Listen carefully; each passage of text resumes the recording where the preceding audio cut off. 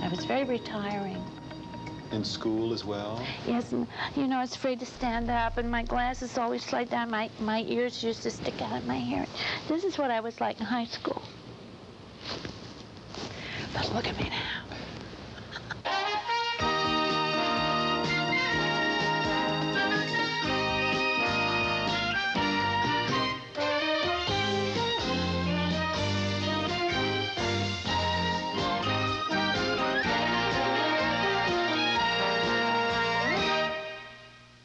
Hi, I'm Tom Cottle. I'm not an actor. I wish often that I were, but if I were an actor, I think some of the concerns I would have would be, am I getting any roles? Am I getting good parts? Am I making some money? Am I doing good work? I admit I probably would think a little bit about fame and money, but I think I'd be most preoccupied with this.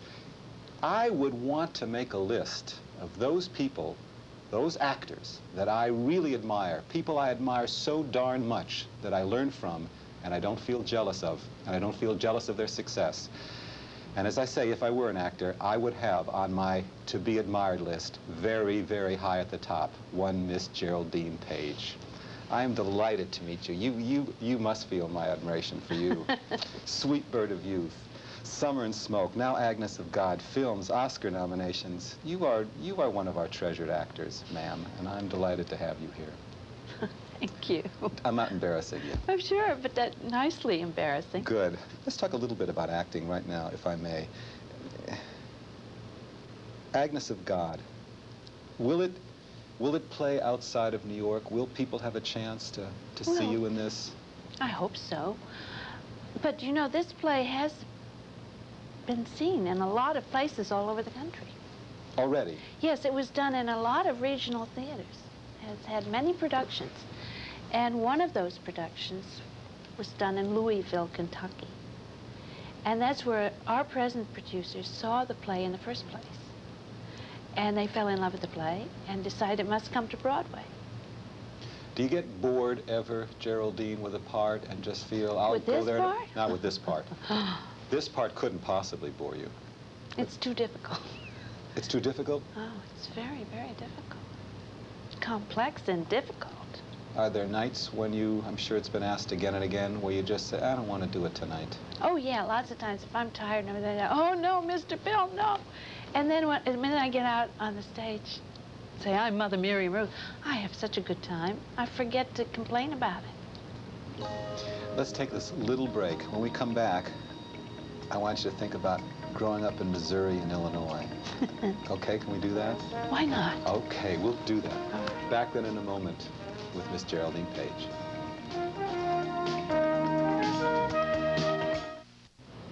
We are back, and my guest, Geraldine Page. It starts in Kirksville, Missouri. Yeah. Yeah, Kirksville. Us Missourians call it Missouri. Missouri. Yeah. Sorry, Missouri. Yeah. You were born there? Yes. Will you tell me a little bit about your dad and your mom? Oh, well, you see, the reason I was born there Yeah. is because that's where osteopathy was sort of invented, discovered by Andrew H. Still. He was from Missouri, and the College of Osteopathy was in Kirksville, Missouri. Now, my father was a foundling. He was found on the doorsteps of the Little Wayfarers Orphanage in Boston. And he was adopted by a couple named Page who lived in Barre, Vermont. And next door to the Pages in Vermont was, I forgot their names, but the father of my father's best friend growing up was an osteopath. So my little Leon thought that was terrific. And when he grew up, he went to Kirksville to study in the College of Osteopathy and met my mother, who grew up on a farm near Kirksville with all her 5 sisters. And so when my father graduated from the college, he joined the faculty there. He taught neurology and anatomy there. And we lived at 503 something or other street. I remember the address. Do you remember a childhood with serious money problems and serious economic matters I facing grew up you? in a depression. I remember that it was so precious to me, the dime I was given once a week to go to the movies on Saturday afternoon.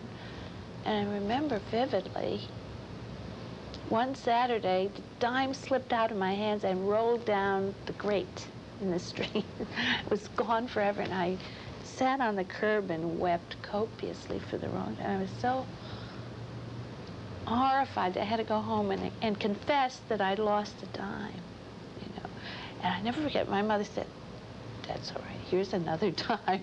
I thought there was the most bountiful action in the world. Was there a time, Geraldine, do I remember reading this or someone talking about it, that your father in fact was earning money, really doing physical labor? Oh, during the Depression, yes. Yeah. I remember that he was helping build tennis courts. I think it's so funny that in the Depression, what do they build? Tennis courts. So hysterical. But anyway, he did. He was working for the WPA. Yeah. And I thought it was so funny because the shovels and the things that he had were in the closet. And I opened the closet one day, and my mother, I suppose because she grew up on a farm, she's terribly aristocratic in her views of things. She didn't want me to see. Why not? It was a disgrace. That he was doing physical labor? Yes. Isn't that awful? Isn't that pitiful? What? That they weren't proud of it or anything? Isn't that funny? Both of them were not proud of it. No, I think it was my mother. But on the other hand, if he, I guess he, there was something about, since he's a doctor, that's what he should be doing or something. I think that's, do you think that's still, people don't, do some people still have those kind of funny, of all the people in the world to have those kind of values, if you sat and talked to him about it, he wouldn't have talked that way. But then on the other hand, you see, he voted Republican all his life. He says, I forget who it was I was voting for. He thought it was terribly radical because they were a Democrat. And I said, but, he says, where did you, but that was when he was a lot older, you know, and lived in Arizona. But anyway, he says, how could you do that? I said, because I listened to you all my life. What'd you tell me and read me all these things for, you know? It's funny, kind of dichotomies in people's minds. What was little Geraldine Page like? Was she kind of a girl, were you? How would you describe yourself Well, in my those first days? 5 years in Kirksville, I was evidently a very vivacious little show-off and just as adorable as could be, you know, and perfectly uninhibited and entertaining everybody all the time. And then, of course, when everything got all discombobulated, and we moved around and everything, and my brother was born, probably got jealous, I sort of got very shy. Were you jealous when your brother was born? I think my eyes turned green. They were blue before, I think. Isn't that something? But you know, when I see one of my own children, it's true that... You were jealous? Yes. Having had everybody's attention, and then it was divided. And then what happened to you? You became quiet? Yes, I was very shy. I still have to work very hard on my voice to get any, you know, resonance, because I used to. But now I'm a little better, and I talk like this. So I've improved to this point. And now, on stage, I can really get some. I was very retiring. In school as well? Yes, and, you know, I was afraid to stand up, and my glasses always slide down. My ears used to stick out of my hair. This is what I was like in high school. But look at me now. Let's take a break. Okay. Back in a moment with Geraldine Page.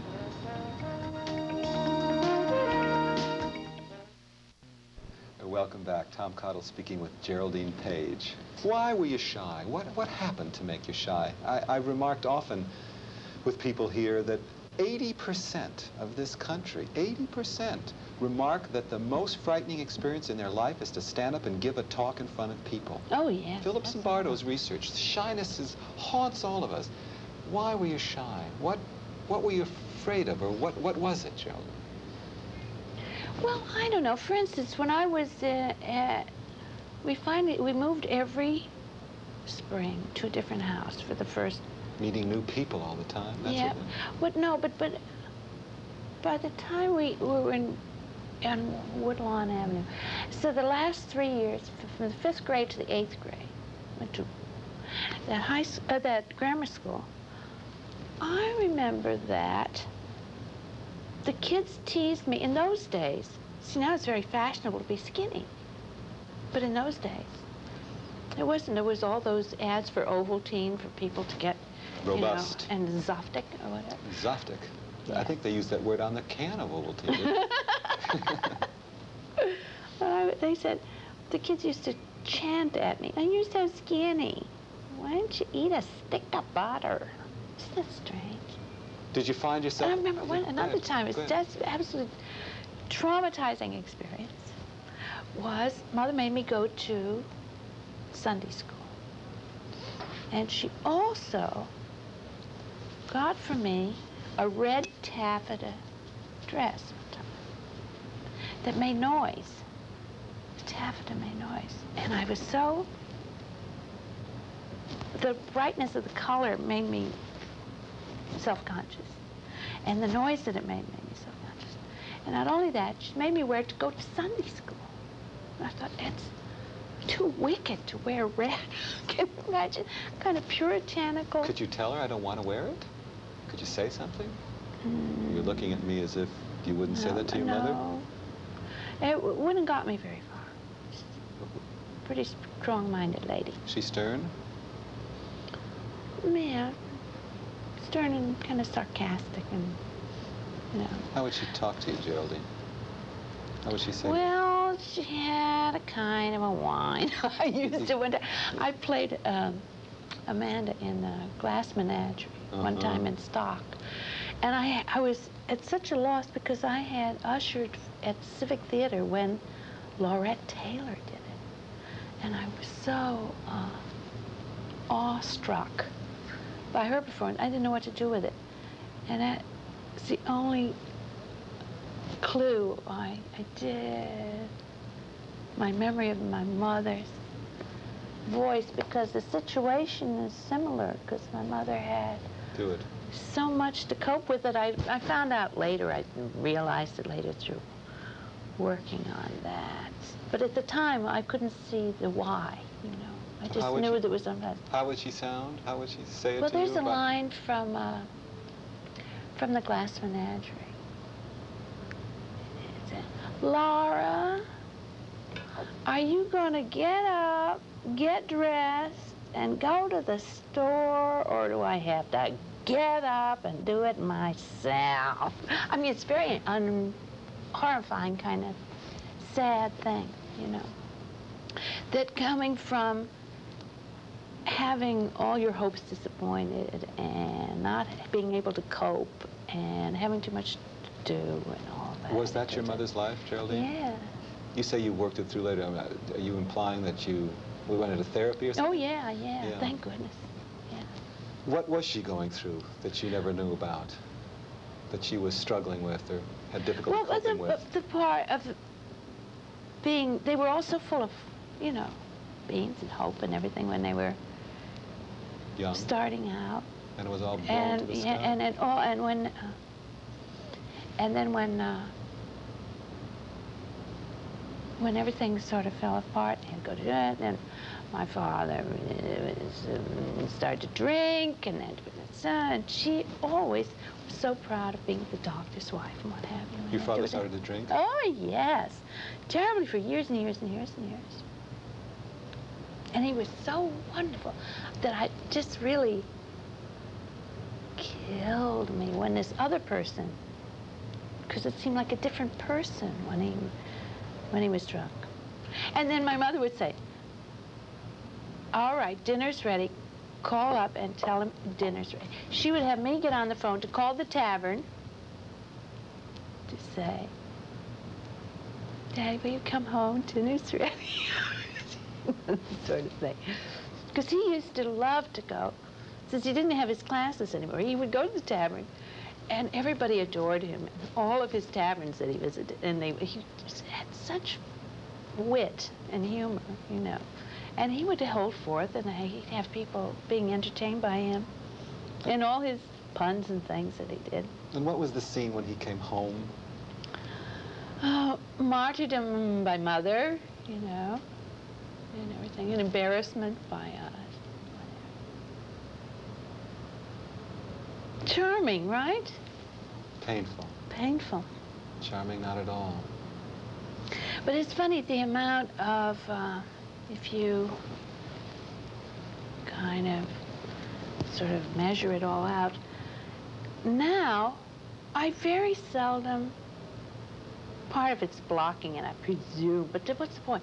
I don't remember that. What I remember is the hours we spent reading, the hours we spent listening to music. You know, we had one of those...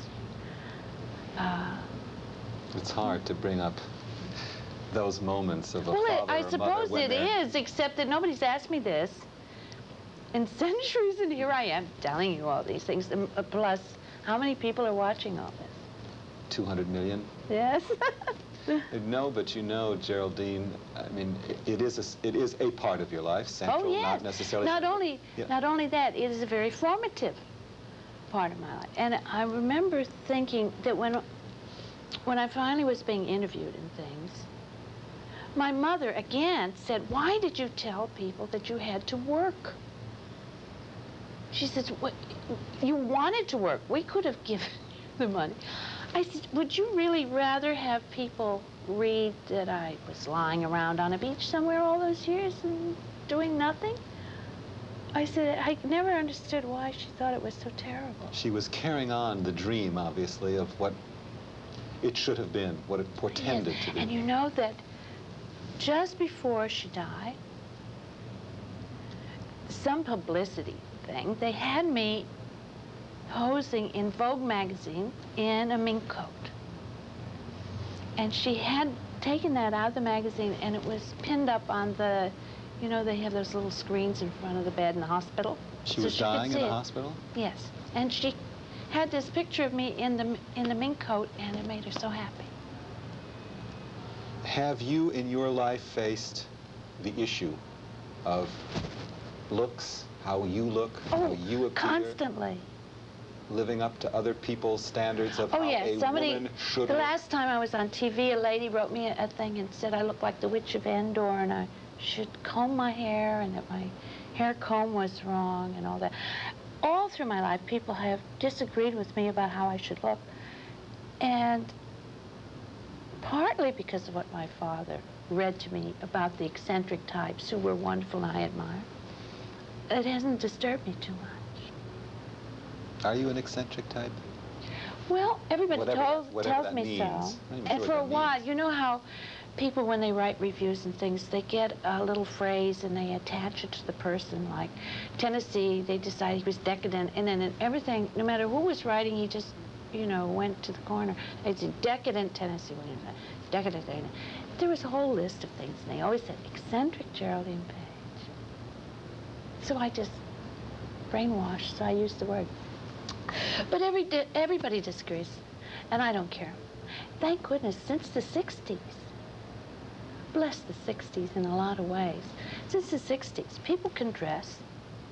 And look. Oh, and look any way under the sun. It's amazing the variety of ways.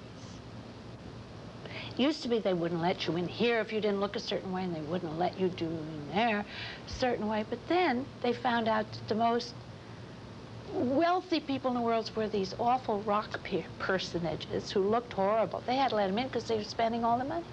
I guess that's why. I don't know what it is. But I like the way I look. I think I'm very fortunate. I like the way you are.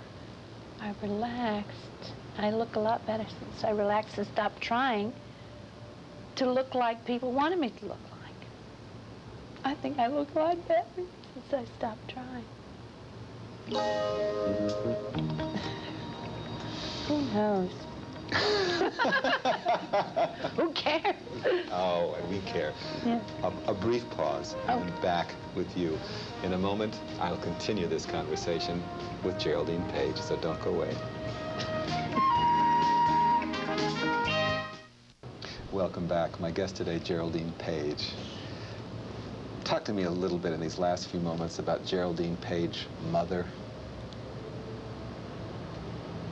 I love being a mother.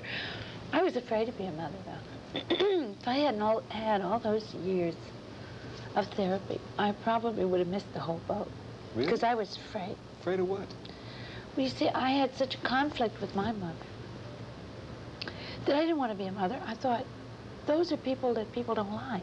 I didn't want to be one of those stern ones that said, clean up your room, wash the dishes, comb your hair. I didn't want to be a sergeant. You didn't like your mother?